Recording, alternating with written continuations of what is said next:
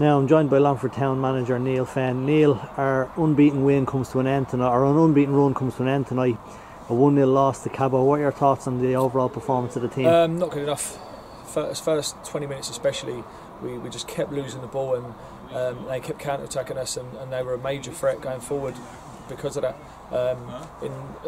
After about 25 minutes, we finally got a little bit of a handle on it and kept the ball a little bit. Created a couple of half chances and looked better. Come out in the second half, and I felt that we looked okay. Created a few chances. We just didn't have enough quality in the final third. Not enough guile, not enough composure. Didn't test the keeper enough, and ultimately paid the price by the one bit of quality probably in the final third in the whole game, and it was a goal. Had one of them chances gone in, it could have been a different game for Longford. We had an early chance in the first half, and Cabo had a few half chances as well. But we've said before, games against Cabo, they're just one of these teams that make it hard for us. What is it about them that we just can't seem to deal with? Oh, they're a good team. They're hard working. They don't make it easy. They defend well. And most of their games this season, apart from their first game this season, I think has been decided by the odd goal. So it was always going to be tight. It was always going to be difficult, and you're just hoping that you get the first goal and then they have to come out a little bit and you get the second goal. But that wasn't the case. We just didn't have enough quality. We didn't get enough shots away, not enough quality crosses. Didn't get on the end of any set pieces, and didn't look like we were ever going to score. If I put my hand on my heart, we didn't. And they broke away on us and scored a good goal.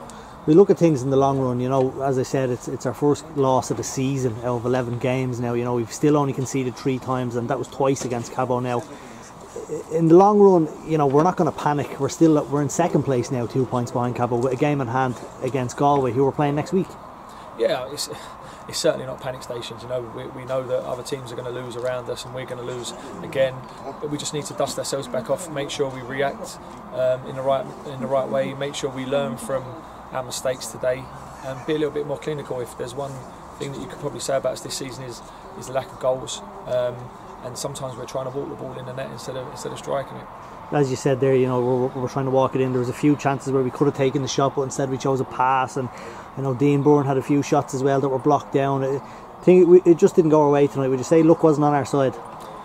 I'd say luck was on our side in the first half, because they should have probably been 1 or 2 up on us. So no, I don't look at luck. I just think that at the end of the day, in a tight game like this against the top 2, it's always going to be decided by a little bit of quality, and they produced it and we didn't. As I said, we're heading to Galway next week. You've had a bit of luck yourself down there with Galway anytime you've managed Longford against them, but Galway have come into form recently, and this loss tonight, it'll be tough going to Galway next week. Yeah, it was going to be tough anyway, whether we won or lost. It's a tough place to go.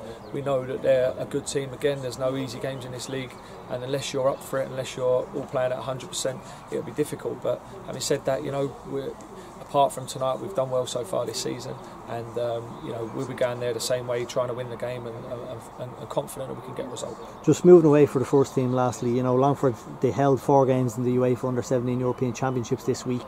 There was 4 games in a short amount of time, and then a game last night and then a game tonight. Looking at the pitch, you wouldn't think there was 4 games played on it, and it makes it a lot easier for the likes of ourselves and even the visitors Cabo to play a bit of football. Yeah, the pitch is fantastic when you compare it to other pitches in the league. It's up there, but it's testament to everyone around the club that the club's going in the right direction. The facilities here are fantastic. It was chosen to host one of the Euro games, 4 of the Euro games. So it's testament to everyone, the ground staff, and everyone who works for Longford.